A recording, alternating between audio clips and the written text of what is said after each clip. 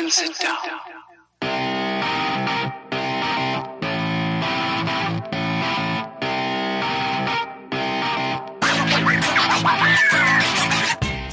What is going on, dads? And welcome to episode 71 of the Dads After Dark show, recorded on Sunday, November 14th, 2021. We host Drew and John, and thank you for joining us tonight for some Nintendo and Christmas time. Woo! Christmas time, John. I feel like Thanksgiving is kind of just forgotten, especially in me and my household, right? You got Halloween. Like you said, you were just starting to get bit into Halloween. I've always been bit into Halloween. And then it's just like, bam, it's Christmas time. I know you put your tree up, right? Tree is up. All Tree's decorated already. Mine went up today. Decorated, fully decorated. I'm we were talking about the other day, like there's no Thanksgiving decorations. Like people don't decorate. What do you do? Put a turkey out? And fun ones, I agree.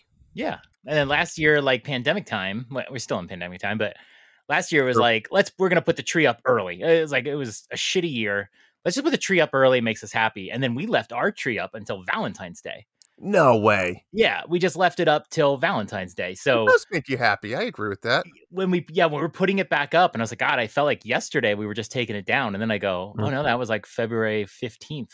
I was like, it was yesterday. I mean, I probably told you last year, but this is now my second year with a fake tree. I've had a real tree my entire life. And last year we just said, you know what? Fuck it. Like, I'm tired of the needles. I'm tired of you can't really put it up till December 1st and you got to water it every day and then it starts dying. It's like, so last year we called it quits and we got the fake one. And now this is the second year. You have to fluff it. Right? Big time fire risk when they get dry too, right? Yeah, Did you just fluff? Did you say fluff the tree? Yeah, you have to fluff the tree. Yeah. That's a thing, right? Well, yeah. No, when you like, how did you store it? Did you put it back in the box or did you just leave it? Oh no, back in the box. Okay. Do you have a basement? You have a basement. I do. Okay. Why is that not a thing in Colorado? Oh no. Well, at our old house, we didn't have a lot of storage space, so we would actually split it apart and then defluff it and then put it in the box. And then take it out every year. This in our house now, we actually just take the tree, bring it to the basement, and we leave it in the basement. We take all the ornaments off, but the tree is just standing, and we have this big plastic sheet over it. See, that's what I was going to say. You got to cover it, though. Yeah, you don't want to get dust on it. You'll never get to clean it. It would be impossible. No, but funny story. When I was putting it up, I think it was Friday. I went downstairs, grabbed the tree. I didn't decorate the tree, but I just brought it upstairs. And I took it in pieces, and there was white fur on various branches. I've got a cat with white fur. So wait, you think the cat goes in the basement? It was in it? Cannoli, yes. Cannoli has been climbing in the tree. Cannoli's been out of control lately. Yeah, because that fur was not there when I took it down. So she's been going in that tree, and there was white fur. I had to take a vacuum, and I was getting all the cat fur out of there. Trouble Cannoli. Cat. Good old Cannoli. What else? So I got to tie it at the bottom now. What else been up to? Nothing much. I had a 5-day weekend. I had my birthday on Wednesday. Yes, right. You did. Happy birthday. I did. And young lad. And so I just took 5 days off of work. I did nothing, Drew, and it was amazing. Good for you. I need to do that. I need a day off to do nothing as well. You have so much fucking PTO, man. I know. My problem with work is that I take PTO. It's like I come back and it's worse. I agree. I need to. That is true. I spent it. Started some new games. I didn't watch movies because I was just playing games a lot of the time. Okay. But yeah, I had a good time. It was relaxing, and it sucks that I'm going back in. But we're gonna get a 4-day weekend for Thanksgiving at the end of next week, so not too bad. Yeah, yep, 4-day. I might try to take a 5-day weekend there. But we'll see. That's a good idea, actually. I do have actually taken Thursday off this week. Taking my mom to bingo. Oh. Yeah. Wow. I guess. Nice. That's it, though. I've just been busy. I haven't even done my fall cleanup yet. There's about 8 million leaves in my yard. And, I'm just looking at them every day and saying, I don't want to fucking do that. But, yeah. Bunch of bugs and monsters in there. Probably. But that's it. That's all I got. Let's get going here. Let's talk about some video games. Yeah, let's talk about what we've been playing.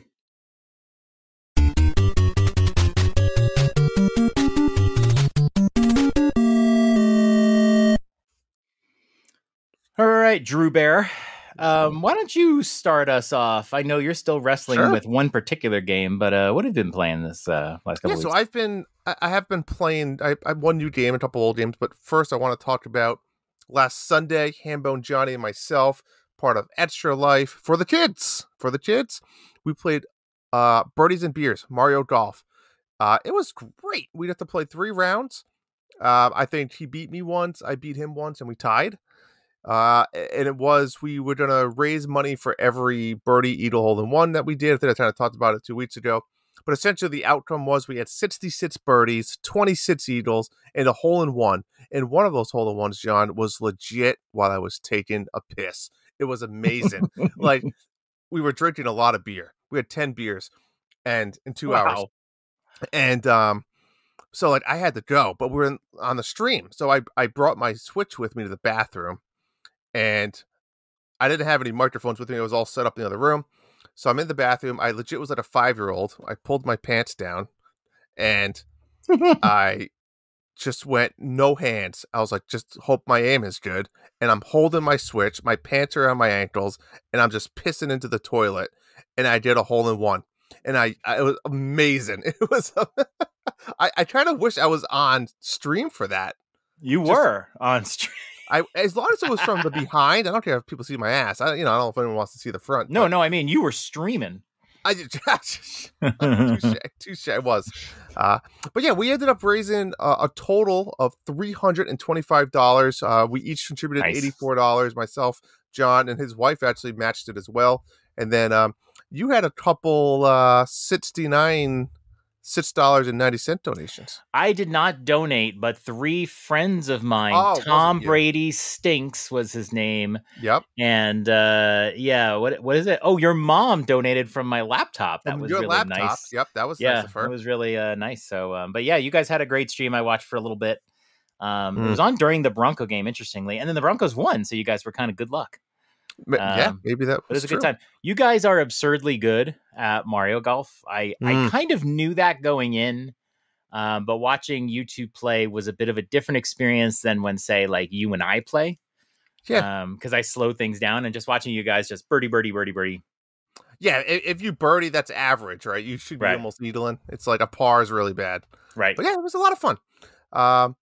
Briefly, I've been still chugging along on Monster Boy. I mean, one of the last worlds. It's a ton of fun. It's called the Haunted Manor, and they did a really good job at designing like this haunted-ish type level. What a blast! Still, I only really play every once in a while, only when the wife and I want to play. Mario Party, still playing that with the family. Great time. And then the last game I want to talk about is a newer game I bought called A Little Golf Journey, because that's what I do. I play golf games. This is a little bit different. I will say it was a lot on the pricey side. It was $20, but I was desperate. I really wanted a game to play.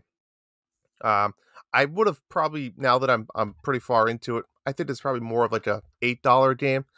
But it's essentially, there's no people or anything like that. It's just the ball, and you kind of, aim the ball, and you can, power, and you go around the course. It's very unique art style.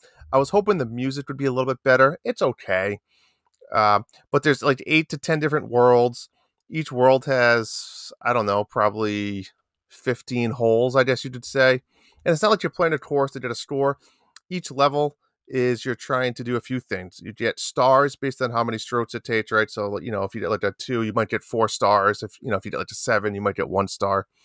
And then there's a lot of secrets, right? It has an overworld feel of Super Mario World, where, you go back to the overworld, your golf ball rolls around on the map. There's a lot of secrets, right? So you can actually finish a level kind of like going down a different pipe in Super Mario World. You can finish it in a different hole, and it unlocks a new path back on the world map. So that's pretty cool. And then once you unlock a few things, you can also go find, there's like this invisible, transparent block on each level you need to find. There's also like this little star. If you need to go star bomb thing, you go unlock that. So there's a lot of collectibles, right? I think there's like 400 stars you can collect. There's 800 of the little bomb things you can collect. It's just, there's a lot of like achievements and replayability factors, but overall it's fun. It's okay. I don't know if I'd recommend it for $20. I'd give it like maybe a 6 out of 10. but it's okay. I mean, it is. It's a golf game. It's a unique little artsy style on golf. I think some of the hole course designs are very unique and cool, but it's not like a golf game. It's more of a, like it says, it's a little golf journey. There's a little high level story going on where they're giving you, kind of these letters that you unlock and you a little bit more about the story, but it's fun. It's okay. Maybe take a little break from Mario Golf and play some golf. Exactly. It's a good relaxing game to watch TV and just zone out and kind of zen moment, I guess you could say. Right. And visually, it looks very cool. It's very unique, very cool art style. Very good lighting, stuff like that. But very good lighting. Yeah, again, on the OLED, Oh, yeah, the OLED factor. We should factor in OLED to every game we talk about now. That's right. This is an OLED game. OLED. But that's it. That's all I've been playing. Sweet. What about you? I've had a good couple of gaming weeks. I think I mentioned, I mentioned last week, I started playing Monster Hunter Rise again. When did that game come out? It came out earlier in the year, right? Mm-hmm. Gosh, I can't remember.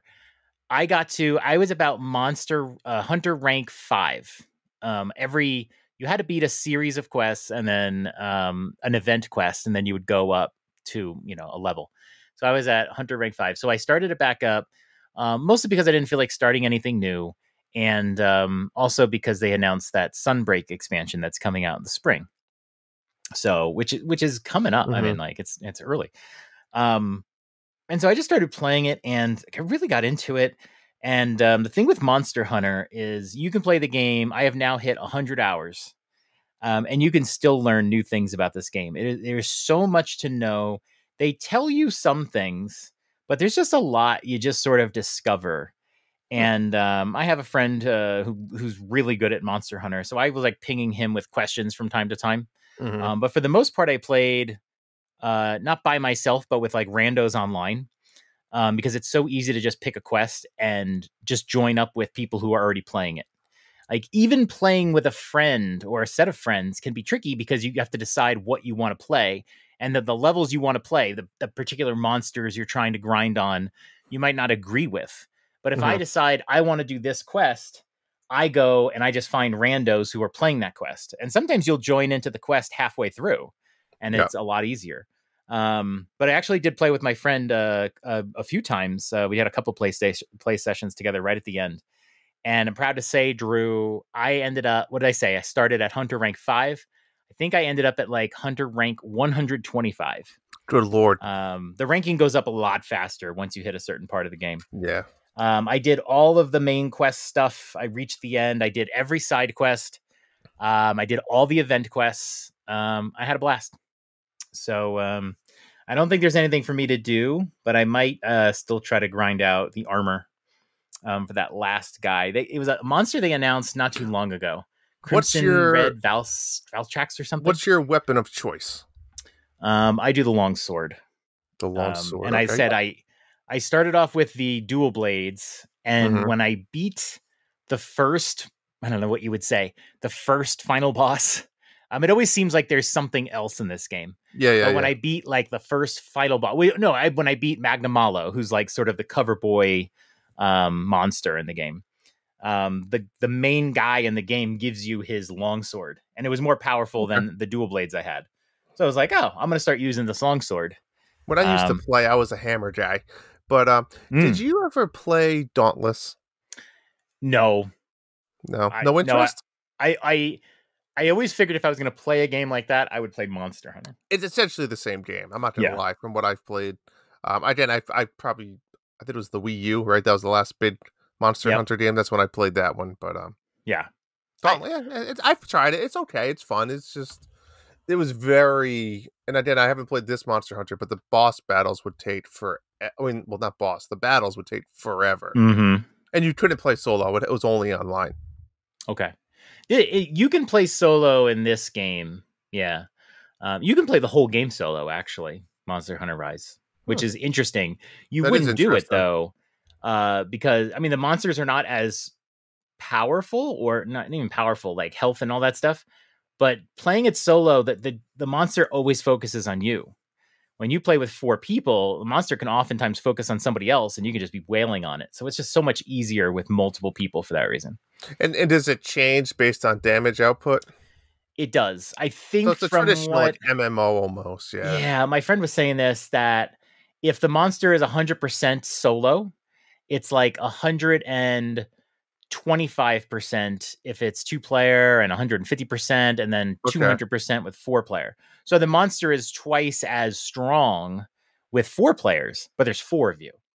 Yeah. And like I said, if there's 4 people, the monster can't focus on 4 people at once. So you get a lot more opportunity to just wail. Gotcha. I just had a Nice. total blast. And, when it's all said and done, I am excited for Sunbreak. I am excited for the future of Monster Hunter. Like the next game that comes out, I'll be all ready for it. It blows my mind that this game grabs you this bad. Like, I just feel like if someone, I'm a like, little if surprised. I'm just like, this is not a John game. Do you know Totally what I'm saying? Nope. It's I don't really even do not. multiplayer. It's a Drew game. I don't like multiplayer. And I enjoyed it when I played through it that first month. I enjoyed it, but the monsters, like, the battles would just take a long time, and I was getting a little bored of it. Yep. This time around, I just had more time, and I just really enjoyed wailing on it. And I think I just got better at it, and it just made it more enjoyable. I didn't feel like I was winning by survival.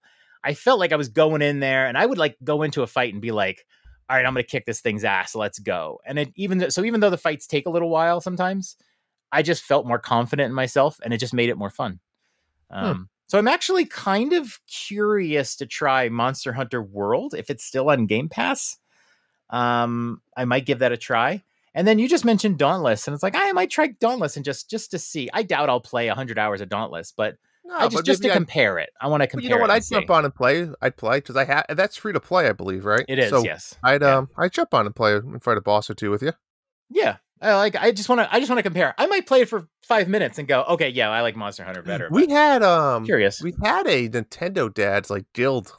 Yes. I think there wasn't many people in it, but I wonder if I think Justin was playing. Justin played it, yeah, but I don't think we ever teamed up. But we had one. Yeah, I don't think Justin played Monster Hunter, but I know he played Dauntless, and he had mentioned it. But correct. Yeah. And I don't think I'm done with Monster Hunter Rise just yet. I want to try to get a couple more armors, and then I'm gonna raise some money. I just want to get myself in a good position so when the Sunbreak comes, I'll be ready to go. Yep. Second game I played, I bought it a couple weeks ago on sale. I finally got to start it. Death's Door. This is comes out actually. Doesn't this come out soon for Switch? This comes out, I think, next week or a week after on Switch. I'm getting it. That's my game then. The day they announced it for Switch, it went on sale on Xbox, and I had it on my wish list, so I bought it. And then like later that day, they announced it for Switch. But it looks great on my Xbox, whatever. I did a 30-second review for this game. I gave it a 9.5 out of 10. Wow. This has been kind of talked about as a Game of the Year contender. I can say this. It is not my Game of the Year, but it's excellent. It's excellent. Everything in the game that they do, the graphics are great. The sound is great. The music is fantastic. It's very chill for the kind of game it is. It's sort of it's an action adventure, kind of an RPG of sorts, depending on how you want to define it. But you can level up your character, however you want to. It's like if you love Legend of Zelda, you'll love this game. There's like dungeons, there's puzzles. The thing I will say is the puzzles are not really hard. There's nothing that's really difficult in the game. You'll go into a room and you're like, okay, how do I get that? Oh, this is how. Like, it doesn't take long to figure them out. Maybe a couple times I was like, gosh, I don't know what to do, where I came back to something and said, oh, yeah. It's also very easy to tell when you need a power up to do something. Like, you can see these items and go, okay, I'm probably going to get a power up that lets me navigate across this gap. Yep. And then that's exactly what happens. A good Metroidvania is one where you're like, how do I do this? And then you get some power up you totally didn't see coming. And you're like, oh, that's cool. I always think about Axiom Verge when you can like glitch through the walls. It was like, how am I supposed to get there? And you're like, oh, I can glitch through the walls. Like, that's cool. But this game's amazing. It's got a great story to it. It's got a great sense of humor, which is one of the reasons I wanted to play it. It's not a very long game. It's just one of those perfectly lengthened games. I think if it was any longer than it was, it might get a little boring. Yeah. And it also has a great post game. I would definitely say I'm excited. I can't wait. When you roll credits, keep going. Because there is a whole, I won't give the specifics of it, but there is a whole gameplay mechanic after you beat the game that changes a lot of the game. And just going after like the collectibles and stuff like that is a whole lot of fun. I'm at 91.8% completion right now. Oh, wow. I think I'm kind of getting to the end where I'm going to like, okay, I'm probably very close to like looking up the rest and just going there. Because I've been navigating some dungeons for way too long and it's getting a little boring. So I'll probably like, where is this item? I'll just go do it. But I loved it. It was fantastic. Sweet. So can't wait. Yeah. Everybody's excited for it on Switch. I recommend it. I don't know what the Switch port will be like, but it's great. Now, Drew, last episode, you challenged me to play Nightmare on Elm Street. I can't wait for this. I can't wait to hear what your thoughts are. So I watched all the Nightmare on Elm Street movies for the last episode. And so Nightmare on Elm Street on NES, this is a game I own. I never played it. And so I played it for the first time yesterday. What's going on, Drew? The music is good. The music does get good. It gets a little recognizable in places. I think there's like a part where it's doing the little 1, 2, Freddy's coming for you music. The thing about it was I don't know what's going on. No idea. Clueless. I wanted to read the manual. I don't own the manual, but I was going to look it up. You don't play as Freddy. No. Why? Did you think you did? Oh, I had no idea. Okay. But you start off as some guy and you have a punch. And that's really it. And the best I can tell, and you fight snakes and like, it's one of those games. You punch spiders in the face, that sort of thing. NES loved that. Oh yeah. But like there were times in the game, I think when you lost all your health, that it would like go into a dream world. Correct. And the game sort of changed it a little bit. And I think you could tell you're in a dream world or something to that effect. Something happened. And yeah, I never really quite knew what was going on, but suddenly there were bones to collect. And there was a counter for the bones. And I think if you collected all the bones, you would somehow get out of the dream state. It was really confusing. It was very confusing. I also seem to have just so many lives. Like, so when you die, the game doesn't actually end. It just, you get a new character right there on the screen. And then when you continue, I think I was able to just continue my game. It just felt like I had so many lives. And then I fought Freddy and I died and I went into another world. And then I fought a Freddy hand and it was a completely unfair fight. I couldn't tell. I remember that. Like the hand will sometimes come at you and then sometimes just fall short and you had to be near it to hit it. So if you tried to like assume it would go short, if it went long, it would hit you. I didn't like it.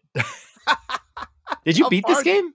I don't think so. No. I mean, how far? You didn't beat it, obviously. I am not sure. I know I beat one of the Freddy things. I think I beat the hand. I don't know if I beat a level or not.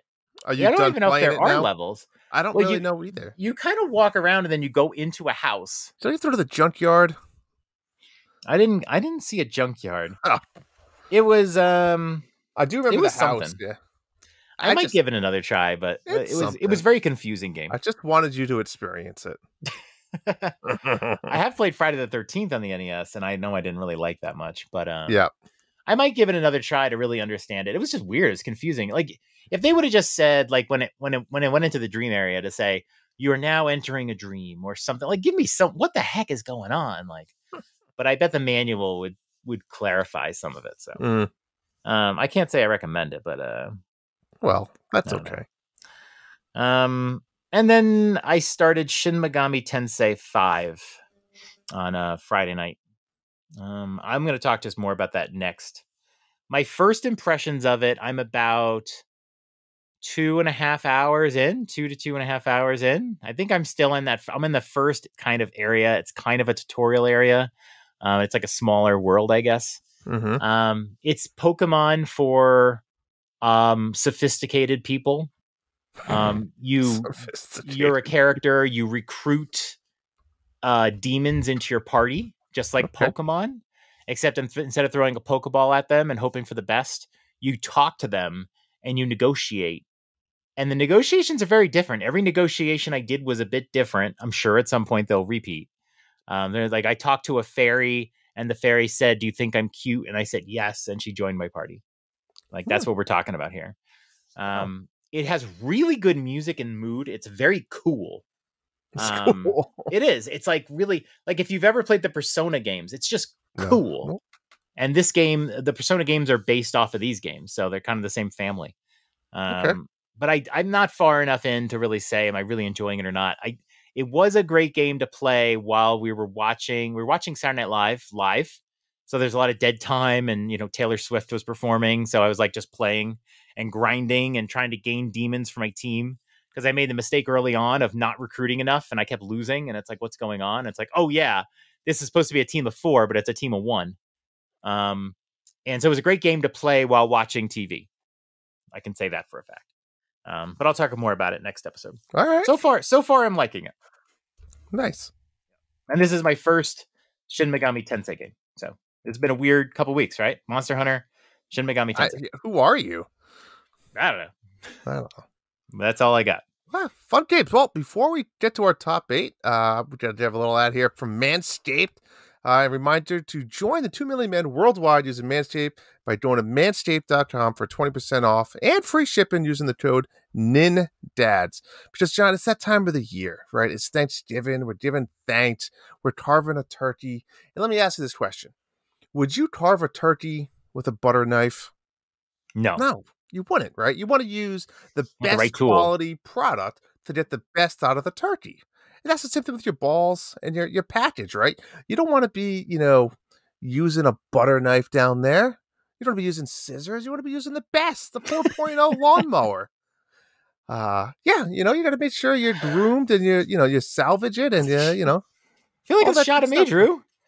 Yeah, nope, let's remind people I used to use scissors to trim down there for years. I never really considered another option. Exactly. And I can authentically say, the Manscaped, the lawnmower changed my life. Now when it's time to cut down there, it's no big deal. Nice and even. It's easy. No fear of popping a testicle out or anything like that. That's right. Yeah. Now they say you can use it wet or dry. I prefer the dry. Yes. Yeah, I just feel like it's wet. It just gets more complicated. The hair is going to get sticky to the balls, and it's like when you go, you don't mow your lawn when it's raining. Yeah, exactly. Right. Just stuck on the blade. Yeah.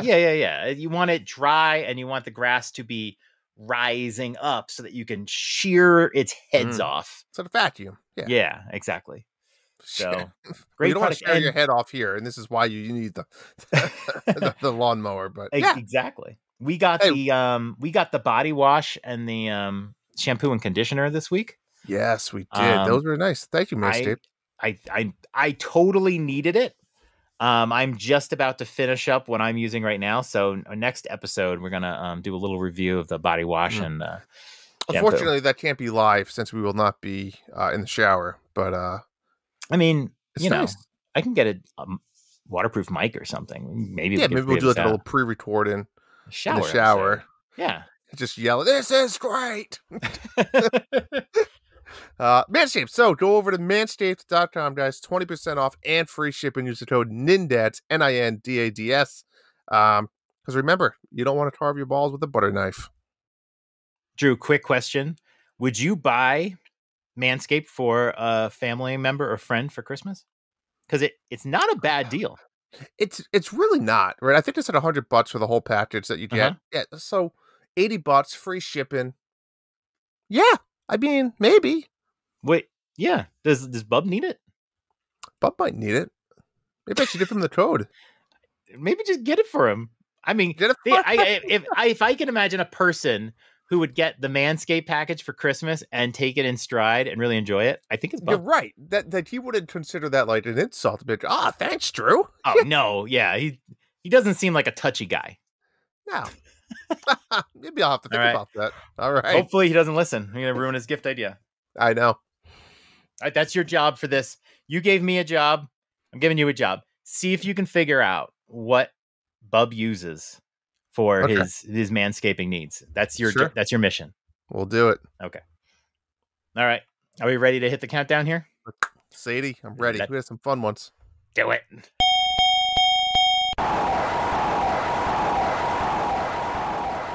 Number 8. All right. Drew, you gave me multiple homeworks. I did. Homework assignment number 2, yep. So we were watching some horror movies of the last month.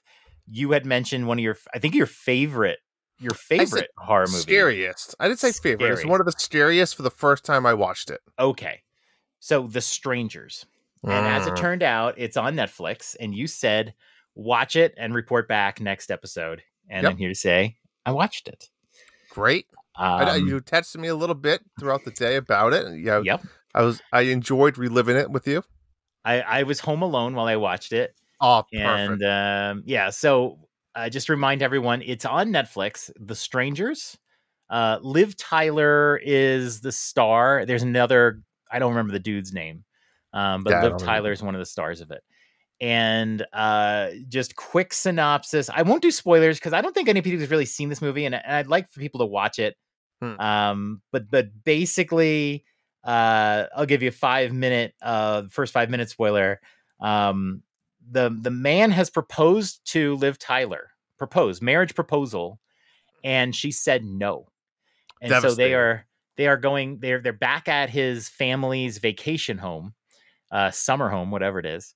And they are it's a super awkward scenario. She just rejected him for marriage. It's like going back to your hotel and like, now what?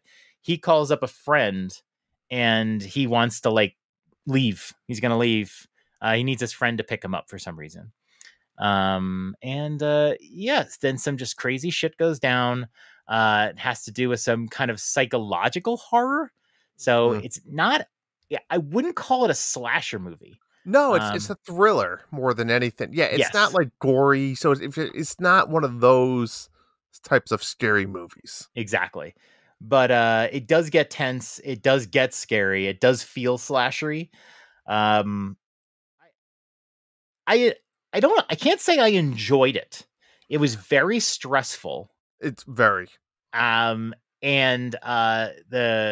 There is, I don't want to say who it is, but there is an appearance by an actor who's in a very well-known comedy show, and I was hooting when I saw him come on the screen. I was like, "Oh my god, this guy's in it!" I don't want to give it away because I want you to have that moment. But I wouldn't say I enjoyed it. It was very stressful. A lot of horror movies, I would say, I didn't really enjoy. Correct. But the ending, it had kind of a talk about it ending.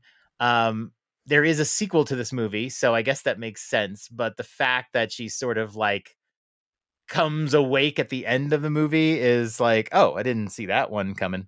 It is.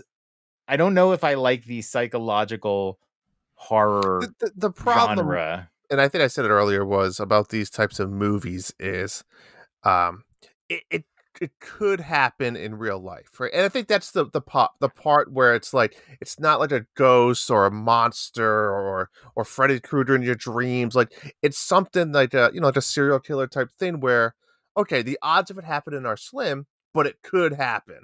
And I think that's the scary psychological part that you're talking about, right? And that's what, to me, makes a horror movie scary, right? Or a thriller scary. And basically what you're saying is like, this isn't like a slasher film or some kind of organized crime. It's just like wrong people place, who wrong just time type thing. Yeah. They just want to basically just scare the shit out of people. And I'm not even sure. I wasn't sure the whole movie if they were out to like kill them at all. Yeah, I agree. Until right near the end.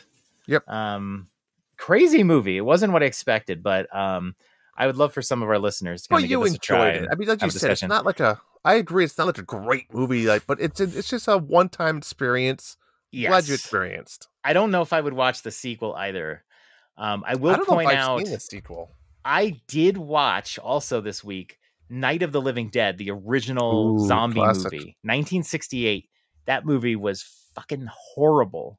Yeah, I know it's a classic, but sometimes classics are really good. This movie, I mean, that movie was horrible. So it was watching The Strangers was nice because it wasn't like some campy old movie. It was done very well, was filmed very well. But yeah, I don't know. Again, it was pretty frightening. So, but thanks for that. You're welcome. Glad to help. I'm disturbed. Good. But in a good way. Yeah.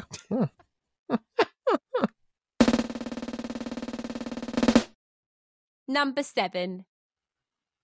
Speaking of things you don't have. Fuck you. The Legend of Zelda Game & Watch came out. I think we all pre-ordered this like 6 months ago or something like that. It was a long time ago. Short story. Still don't have it. Delivery never showed up yet. Simple as that. I'm upset. I wanted to play it all weekend, and I have not. So, John, why don't you just rub it in my face and tell me how great it is? Here, I'm just gonna grab it here. So first off, I love the green. I love the whole green vibe. So that's great. I was really excited for the Game & Watch because it had Legend of Zelda, Zelda 2, and then Link's Awakening, the Game Boy version on there. And I think, Legend of Zelda is eminently just replayable. And Zelda 2 is one of my favorites in the franchise because I love the RPG elements of it. Mm-hmm. One of the cool things about it is that they have like the same save stuff. I mean, like you can just save your game. I think on the Mario one, it would save where you were just if you suspended the system, but you could totally lose your game if somebody played. So with this one, I can have my own save file, and then if my son wanted to play, he can do his own save file. Okay. So the save slots work really well. The thing that I also did notice was that they have the English and Japanese versions of the game on here. You did a really good video about that on Twitter. I throw on Twitter, but the music for the Japanese version is like sort of outstanding. And I think I want to try it. I think I want to try the Japanese version. It's written in mostly Japanese. Yeah. But oh my God, like the music is so much better. I mean, you don't really need, especially if you played the game before, you don't really need the text. There's not a ton of it. There's a couple times where they tell you how to get through, like I think Death Mountain, but for the most part, but if you already know it, you kind of know it. There you go. Can you hear that? It's the Japanese one. Yeah, it's good. It's just like, as my friend said, it has more depth. Yeah. Really good. And it's so cool to just see the logo, the Zelda logo, and it's written in Japanese. Anyway, that's really cool. And then there is a glowing Triforce on the back of the unit, which I hadn't known about until I saw it. Really great little touch. I bought a stand from a guy, and I think he's in Portugal on Etsy. And he made the Mario stand that I use. And I bought the Zelda stand. And it's this green stand. I mean, the guy is totally violating copyright in every way possible. But it's this gorgeous green stand. I'm going to put it right next to my Mario stand. It's going to be like a little arcade collection. Send me the link to that one. I will. I think I posted it in one of the channels. I'll have to go dig it up. It actually got shipped today, so it's on its way to me. Wait till you get it. Let me know how it is, and maybe I'll order one. Yeah. And another big difference with this is the cardboard box that it comes in, not the outside box, but the inside box. You could put the system in it, and it has cardboard on the back, and it's a stand. Oh, okay. So it's a little cardboard stand. So if you remember the original Mario game, you just had the unit, and there was no stand for it. So if this was your alarm clock or something, like, what do you do? So they do give you this little cardboard stand. It's not the most glorious thing in the world, but it's operational. So that could be an option too. Nice. But Portugal one might be nicer. So very cool. I'm pleasantly surprised. Very rub it in. Awesome. Rub it in. Monday. Tomorrow. It's coming. Let's step up the intensity. This was Drew. Now that was a great workout. This is Number 6. Drew during the golf tournament while he was on the toilet. You know what reminded me of that little clip there? Any corkscrew action going on the last 2 weeks? Did you give it a go? No, you haven't been around. Ooh. Oh. All right. Yeah, when we meet up, we'll do it. Anyways, you know what really grinds my gears? Let's hear it.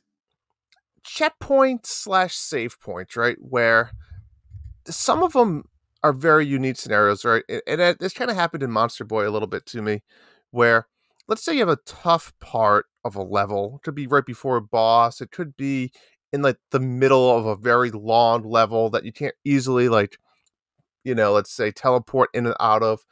Where if you die, let's say you have like Zelda. Monster Boy is kind of like Zelda, where you have hearts. Let's say you have like 12 hearts, full health, and maybe like a potion. In Monster Boy, you can have a potion that if you die, you automatically get brought back alive with full health. So if I have full health, a potion, and I'm in this very difficult level, and I die, and then I die again after the potion, I get brought back to the checkpoint, which is great. However, it refills your health with like 4 hearts and no potion. And now you're kind of stuck. Yes. Right? And a lot of games do this, and you have to make a very hard decision. Do you keep trying to power through it, and it's going to be very hard, or right before a boss, you try to fight that boss, or do you like go back to a town, refill everything up, but then you don't have to go play maybe a half hour extra of a level that maybe you didn't play. Right. You know what I'm saying? Like, but and Monster Boy is kind of an in the middle one because you can kind of teleport a little bit. So it's a little bit different, but there's a lot of games that you can't. Just wanted to see what your opinion is, because it's kind of, there's other checkpoints that kind of almost rewind time. So it brings you back to the checkpoint as if, what did you have when you crossed that checkpoint? Yeah. Right. So if you had full health and you had potions, you go back to that moment. I can't remember what's your thoughts? Yeah. I can't remember. I'm trying to think of a specific game, but I know I've run into that where if you die, you go back to a checkpoint, but you don't have the items that you used. I almost want to say Final Fantasy was like that. And it's annoying because you have to decide, do I use my potions and die? And then I'm hosed. So generally what you do is you say, okay, I'm going to fight this boss. I'm not going to use any potions the first couple times because I want to learn their patterns first. Yeah. And smart. then you go, okay, I'm ready to invest. And then you go for it. I agree. If you're going to go back to a checkpoint, you should go back to the checkpoint with all the items you had when you were at that checkpoint. And the gold thing or money is a great another point where, like you said, you get to a point where you maybe now run out of money because you kept buying all potions and stuff, Right. Right. Yeah. Again, Monster Boy wasn't solely like that, but it reminded me of a lot of issues of games that have that. Right. But that's a conversation I wanted to have. Yeah, there are games, especially older games, that had that problem with checkpoints, and I would say it was like just design flaws and bugs, or just bad game design, almost like set to punish you in a way, to take your items away, but to start you back at that point is like not helpful. Like, you either have to just go back to a save file, or you know what? It's like it's even like Slay the Spire in a way, or a lot of roguelike games where you can skip like levels or portions. You can skip ahead to bosses or things, and you're like, sure, that's great, but I'm never gonna beat the game if I do that. So I'm gonna miss up like two levels or 2 floors of power ups. Right. Do you know what I'm saying? So it's the same concept. It's tricky. Slay the Spire has that too. Like, I think when you get to the 3rd level, I think just the 3rd act, where you can like choose to advance. Like one of the question mark spaces says, go right to the boss. And it's so tempting because the time it will save you. But you're like, I'm not ready. I don't have my items set. It's a similar problem, not exactly, but Speaking of Slay the Spire, I've been playing a ton on my mobile. I think I've beaten it 4 times between the Ironclad and the Poison guy. So good. Hold on, I'm gonna tell you right now my game time, which you probably don't want to see. I played 26 hours on my phone. Really? Wait, how do you know that?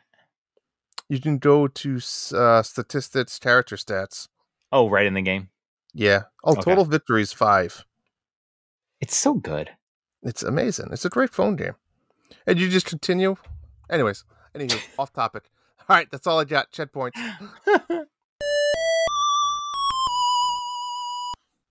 Number 5. Okay, Drew. You know what sucks about when your kids are getting older? There's so many things that are easier. There's so much less constant direct oversight that you need when your kids are like, all my kids are old enough they can kind of just they can make their own lunches, their own dinners. I mean, like whatever. But good and bad. That's good and bad. Yeah, you get some bad too. So a little dad talk here. So ever since mostly I would say the pandemic started, my son Sebastian, who's my middle kid, he's 12, has played a lot. He's been doing a lot of online gaming, and he's mostly online gaming with friends from school. So not a big concern like playing randos or anything like that. And he got really hard back into Minecraft. Minecraft was a game he played for years, but then he'd get into other things. But then over the last, I would say 6 months or so, in the morning, he would be downstairs playing Minecraft. And come home from school, he'd be playing Minecraft. After dinner, Minecraft. And he was very well aware that he was playing a lot of Minecraft. So if I was coming downstairs, maybe to exercise or whatever, he would kind of get up from his computer, or he would like turn it off and be like, oh, I totally wasn't playing Minecraft. And it's like, I totally know you were. He's been playing a lot of Minecraft. And my wife and I have had concerns about that. But at the same time, he's not really getting to see his friends. And these are his friends from school. He has one friend named Logan, who actually has now left the school. His parents are like doing RV life. So they're living in an RV, traveling the country, and he's not in that school anymore. And so this is how he keeps in touch with him. Anywho, he was playing Minecraft, and I kind of lost track of who he was playing with, but it turned out he was playing with some of these other kids from school. And one day, about a week and a half ago, I was putting Cedric to bed, and Cedric mentioned, because Sebastian was in a really cranky mood, and Cedric had said to me that one of his friends scammed him out of an item in Minecraft. And I was like, what? What happened? And he's like, well, he had this sword, this wooden sword that was imbued with, because he had played on a private server, that was imbued with the ability to one-shot anything. Right. Wow. So I don't know if it was hacked or whatever, but sounds like that South Park episode. Yeah. So whoever was controlling the server was giving out these one-shot wooden swords, but they weren't anymore.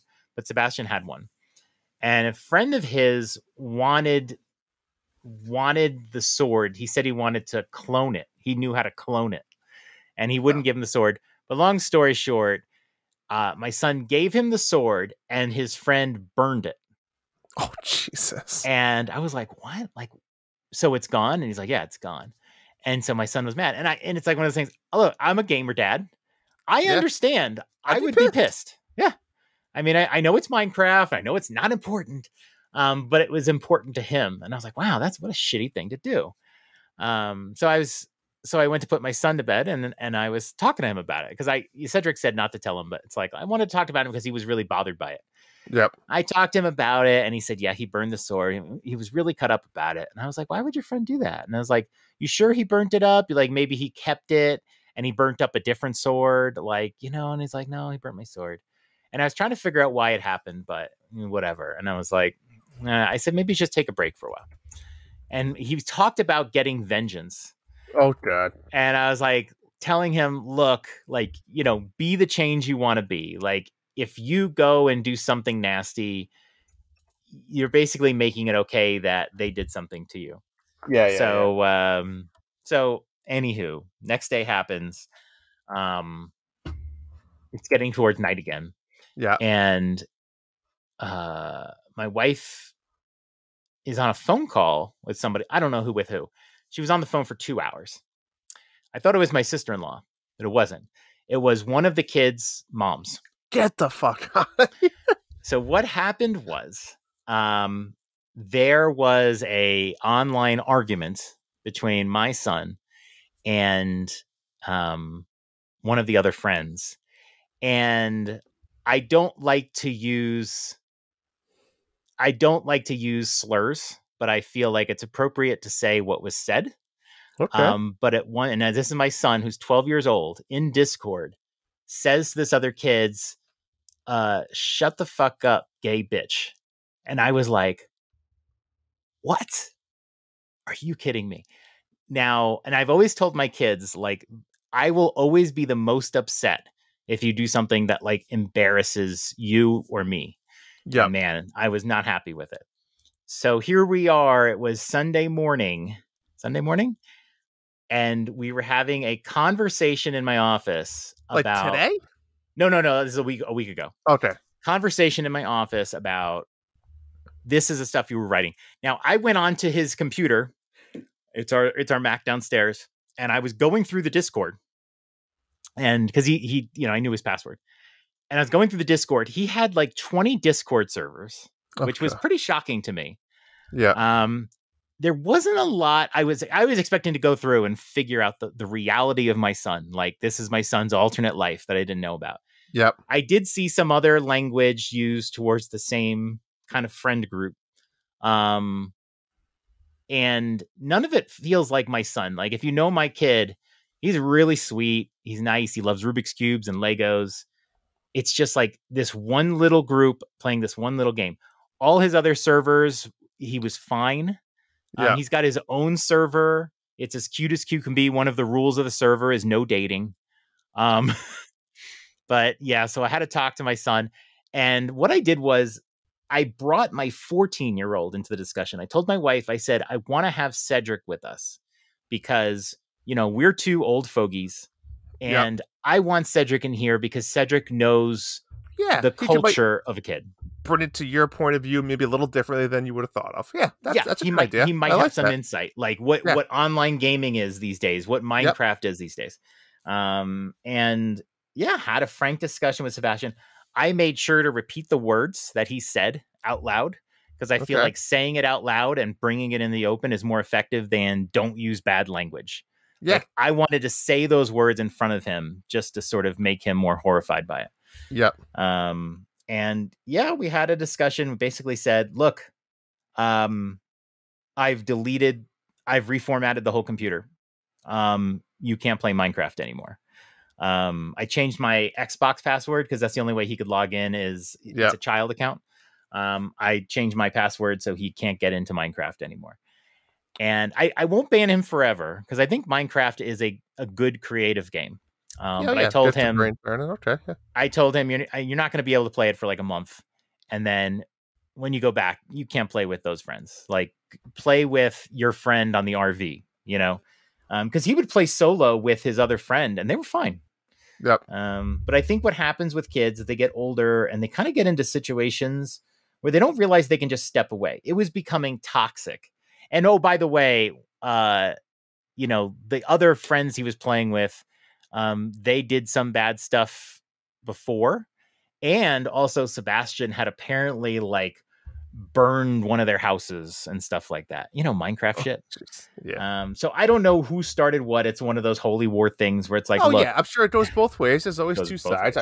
But somebody did something small. Somebody did a little something bigger and went back and forth. But hey, at least your kids aren't corkscrewing, John.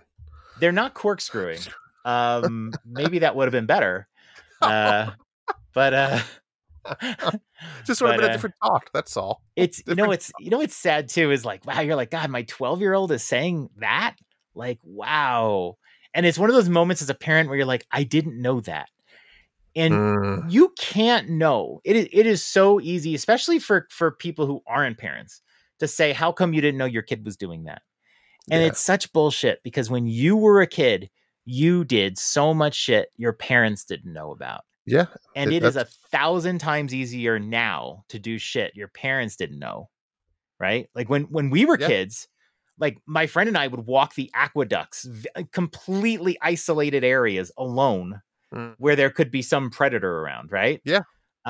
Nowadays, kids can just go online. Like, I know my son uses TikTok and all that stuff, and you don't know what they're looking at. And if you try to control it all, it could be worse. You can't completely shut down everything. You just have to trust them. And I've always trusted him, but like right now he can't close his door in his room anymore. Just like everything. I took away everything that gave him privacy for right now. And then I'll have to bring it back. But I mean, definitely one of my parenting challenges so far. And I'm sure he obviously is scared and knows he messed up and tough situation. You know what's funny is that he said some stuff to the friend, and the friend said, "I'm going to tell my mom what you said." And so he ran into the situation where he ran into the tattletale. In this case, I'm glad that the kid reported it. But when he did it, Sebastian had actually come over to my wife, and I wasn't around, and said, he said, "I said something mean to a friend of mine, and I'm sorry." And at that point, my wife did not know what he said, but then she found out later. So now it started adding up. The story's connected. Right. But as soon as he knew that he was going to get ratted out, he was like, oh no. I secretly dread and excited for my kids to grow up. I mean, obviously 5 and 7, I'm not there yet for a few more years, but yeah, I mean, it's gonna be, it's a shitty world out there, John. There's a lot of it's easy to do shitty things, and like you said, it's like you said, it sucks. Your kid's the sweetest kid. He knew he messed up. He said it's a weird. It's also a different time frame where you have all this social media and internet and stuff. Exactly to your point that you just said. It's different even for parents. You can't go talk to your mom or dad and be like, "Well, what would you have done?" It's new. It's new for everybody. Mm-hmm. So it's it's tough. Well, best of luck to him. I will say this. It is a tough challenge. You are not a shitty parent if your kids are doing things that you were not aware of. It is going to happen. Agreed. Probably, if you think that it's not happening to you, it's because you just don't know what they're doing yet. Yeah. What will make you a shitty parent is if you don't handle it correctly. So if your kids are using slurs like that for other kids, even if they probably learned it from the other kids, and I'm not going to be a parent that says, "Oh, your kids are a bad influence on my kids. My kid's an angel. What are your kids doing to my kid?" My kid is responsible for what he said. Period. And you know what? And you made up a good point too. There's two different scenarios here, right? There's a scenario where you drop an F-bomb, right? You fucking idiot.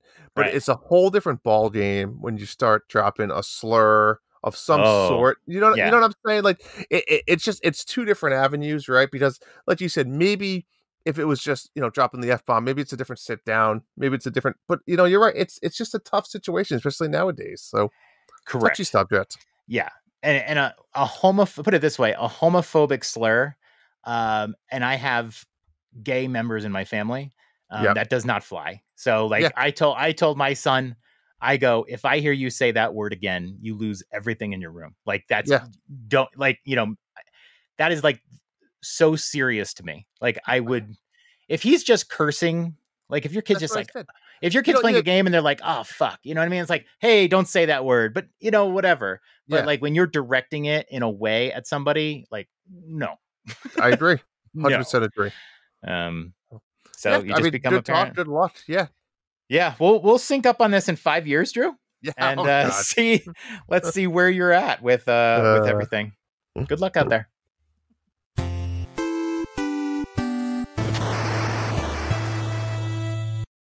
Number 4. All right, John. This is a new little segment called Guess That World Record, where I pulled 3 ridiculous world records, and I want you to try to guess what it is.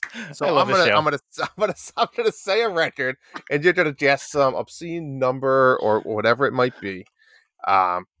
So here we go. He's got a piece of paper he's holding in his hand. It's not even typed. It's just a piece of paper. Handwritten, baby.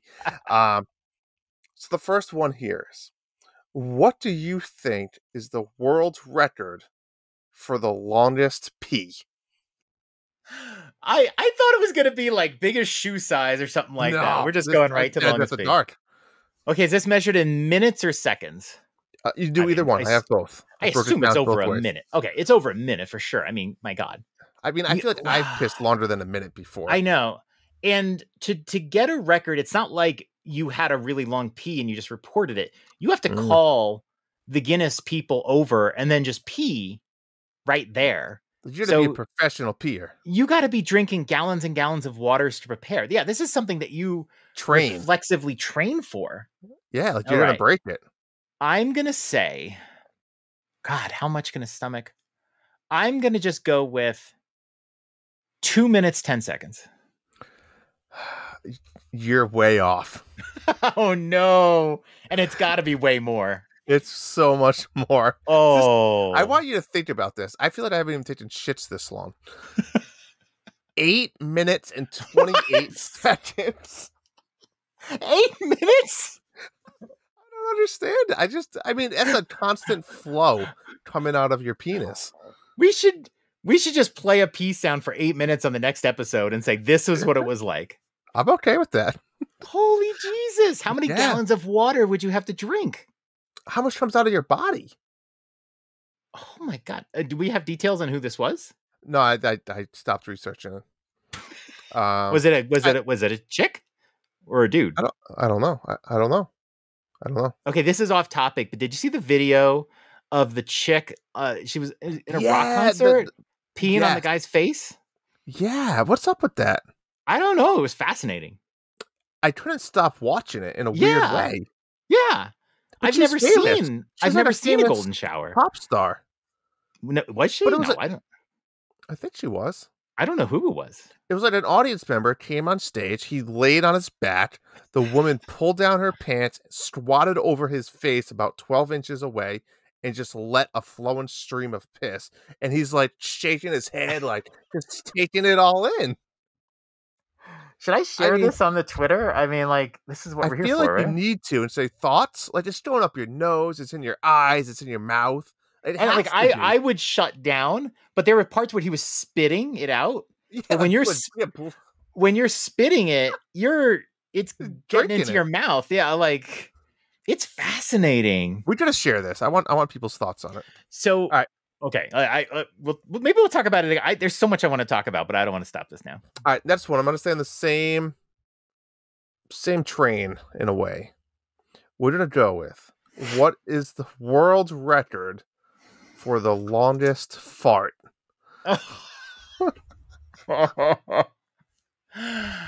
Oh, okay. This can't be. It can't be as long as the pee. Is that right? It's shorter than the pee. Okay, because I mean, like, you can store a ton of water, but I don't know how you can keep. I don't know what the rules for the longest fart would be. Like, are interruptions allowed? Like, how long can an interruption be? Like 1 second interruption? Yeah. All right. I don't know. I don't have the details. I mean, I didn't research this. Can you imagine being the Guinness employee that has to sit here and time the fart? Yeah, but like you said, what's the rules? It's like, can I go over to the biggest boobs one? Like, do I have to do this one? I'm thinking with the longest pee as well. Like, if you stop, the record's got to be done. You know, like sometimes like you stop and then you go again. Right. That's what I said. What's the gap? I don't know. Okay, let's assume it's continuous for the most part. I'm gonna go with 2 minutes and 10 seconds. Wow, that's really close. Okay, I got it right this time. 2 minutes and 42 seconds. Oh, wow. Oh my God. Can we play that next episode as well? Yeah. Okay. I think if I had to train for one, I would train for the pee, because in order to generate that kind of gas, what do you got to do? Just eat like Mexican? Like, what do you do? I mean, there's a little bit of shit coming out at some point during that fart. Oh, yeah. There's no way. All right, the last one, I'll try to get off that train. Well, this is a tricky one, because this is not a Guinness Book of World Record, but it's been verified by multiple people, including the WWE, for the most beers consumed in a single sitting. And it is someone that used to be in the WWE. Is this Steve Austin? It's not Steve Austin. Okay. You gotta think bigger. And the number is Andre the Giant. It's Andre the Giant is the correct answer. Okay. And it's gonna blow your mind. So this is number of beers in one sitting? I feel like he may be the one that has the 8-minute piss after consuming the beers. Might as well. How many beers in a single sitting? What is this sitting? Just like you sat down at a bar, you didn't, and you went home when you were done. okay. I mean, you could be at the bar for like 8 hours. Correct. All right. All right. Let's work this out here. A can of beer. Use the math. I mean, how many beers could like a normal guy have? And then you had to multiply it by Andre the Giant size. I don't know what a glass of beer or something was at a bar at a sitting, or if it's a can. I'll just assume cans. Let's say cans. 12-ounce can. 12-ounce can. Certainly people have done a 6-pack, a 12-pack. I'm gonna go with, let's say 3. I'm gonna go with 4 6-packs. That seems so low now. I'm thinking about it. So I'm just gonna say 20. 24. I consumed that many beers, John. I know, 24 beers. Let's just say 24 beers. John, I feel like I've consumed almost 24 beers in a day. Possibly so. You're not even fucking you're not even on the same solar system. Well, because I didn't want to just say 1,000. 156 beers. Oh my God.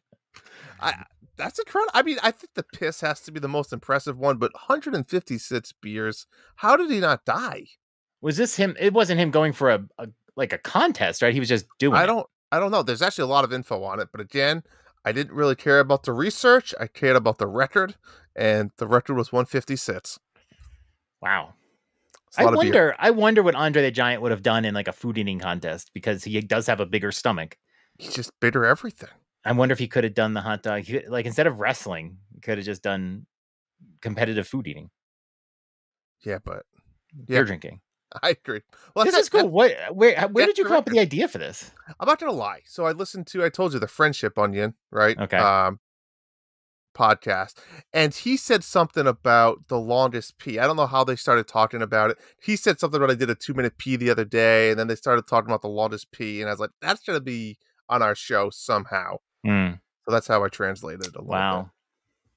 Great segment, man. These other content creators are trying to be original, and here we got Guinness World Records about longest farts. It's really all you need. That's it. That's all you need. That's done with 3 more new ones. All right. Well, next week we will attempt to break the record. Be on our top 8 countdown.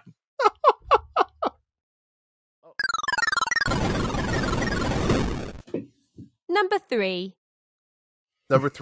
John, we also kind of had homework / assignment last week. We had a lot of talk about not only 69ing, but a lot of talk about candy and candy bars.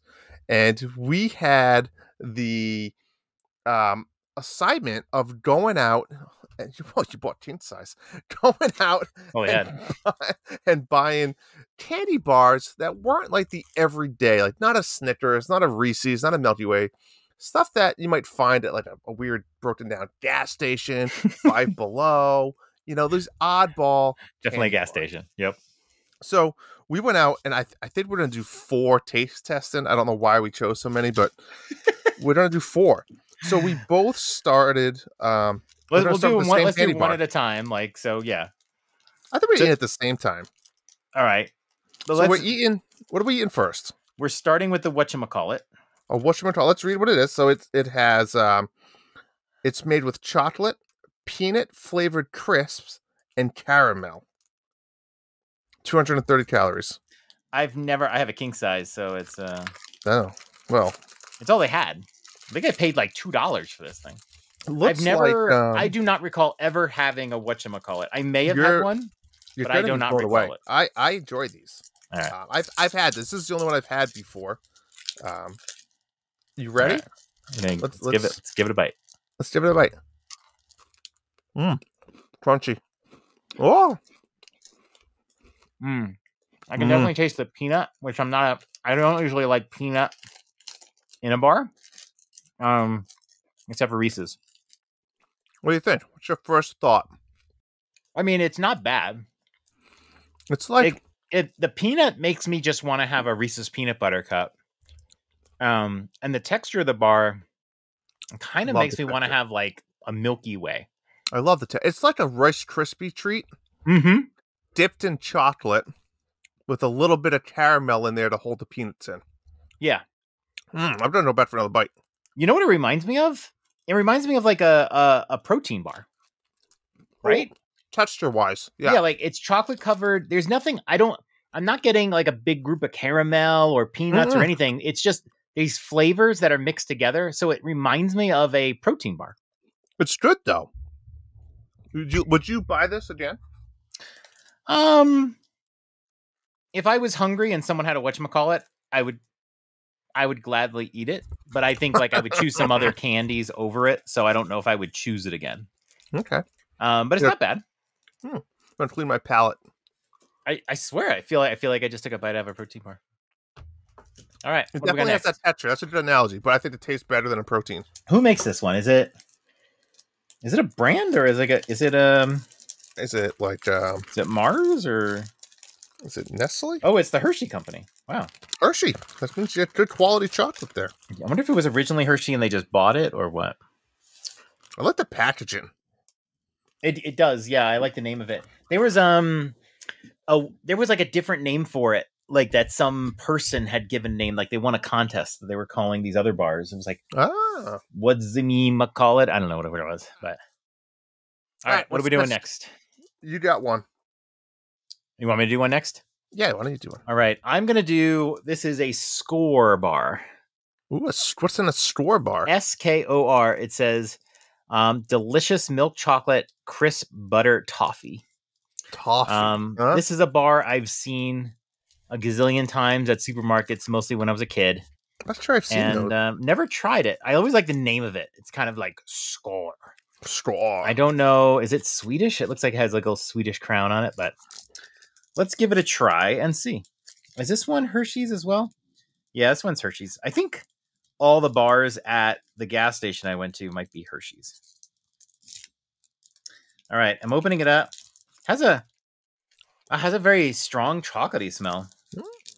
It looks like it's like two Kit Kats together. Okay, it's interesting. But it's like a bar. All right, I'm gonna take a bite. Ooh, that was a good crunch. I heard that. Yeah, it's crunchy. I wasn't expecting a crunch out of it. It was hard. So it's, yeah, like it has a very strong, like you can't see that, but like a toffee center. Okay. Yep. Very. And it's chocolate coated. It's probably too much toffee. It's like strong. This would be a good bar for someone who has like weak taste buds that wants strong flavor.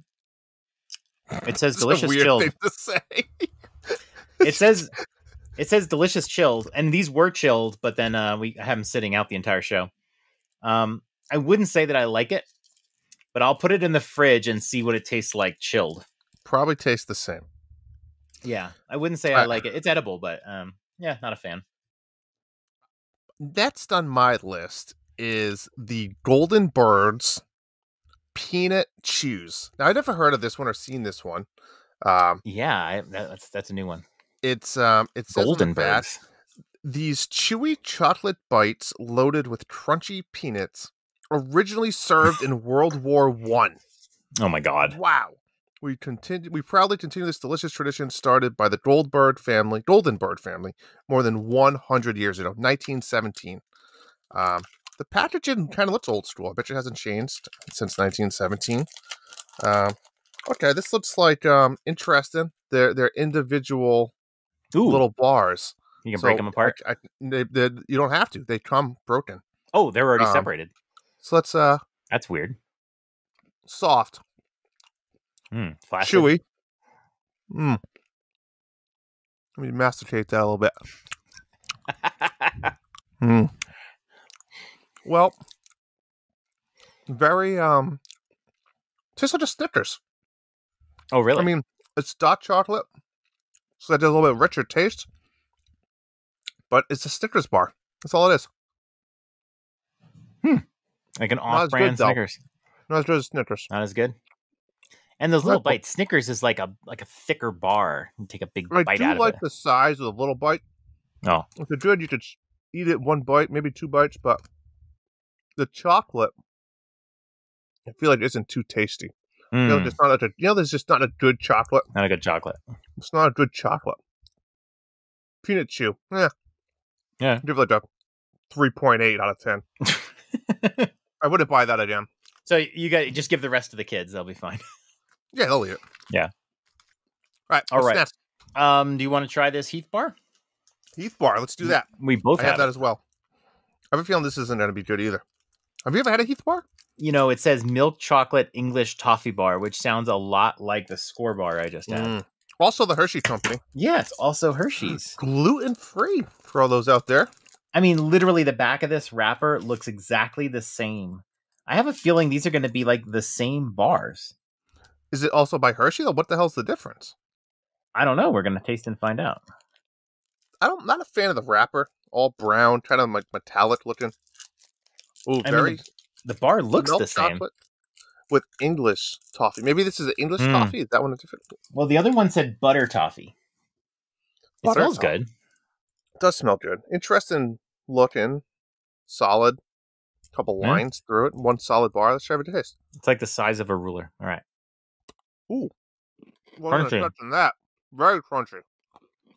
Yeah, this is very similar. Wow,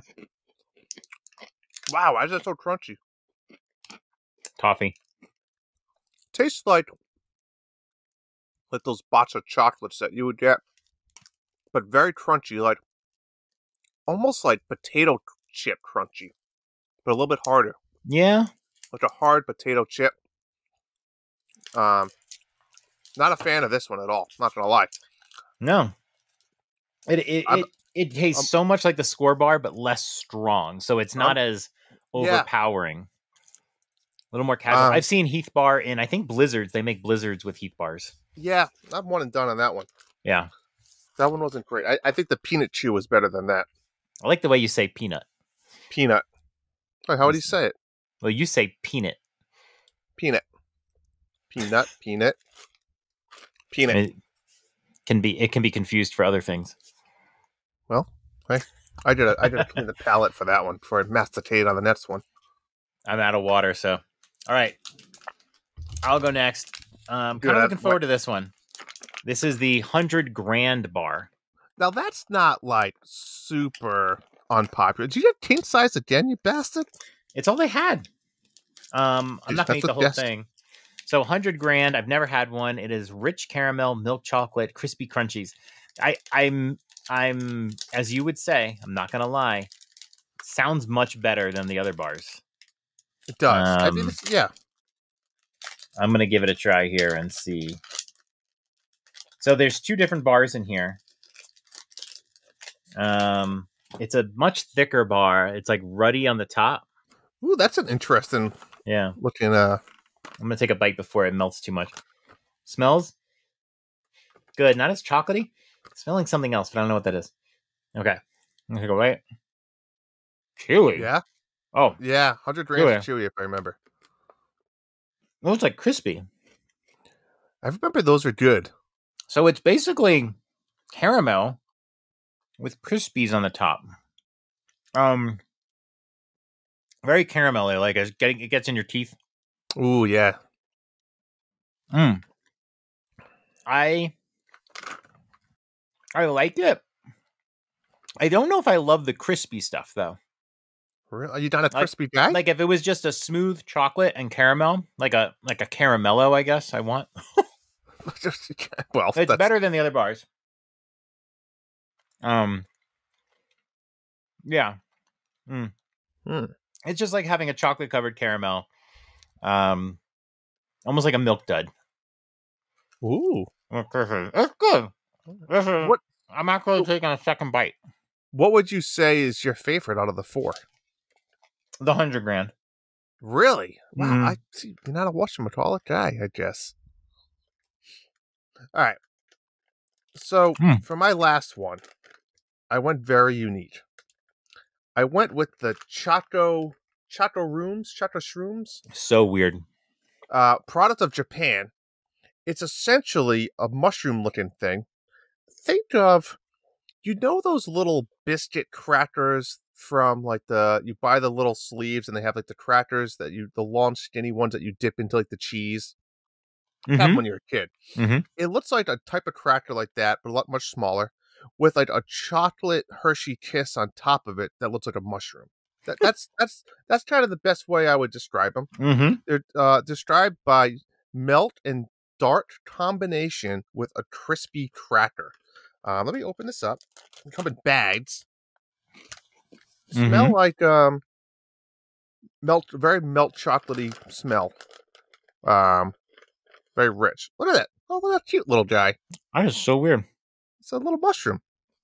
Let's give it a go. I like a cracker. I mean, yeah, I would say if you took those little crackers with the cheese and you put like a Hershey bar, made a little sandwich, I didn't think they would go together. But that's exactly it. It's like a chocolate cracker. It's like taking a little cracker and put a little Hershey piece on it. Chocolate's pretty tasty. If you want to describe it visually, think of like it's like a penis. Yeah. But Yep. oh my god, this is so caramelly. It's like a penis if your head of the penis was bigger than the actual penis Mhm. long apart. Yeah.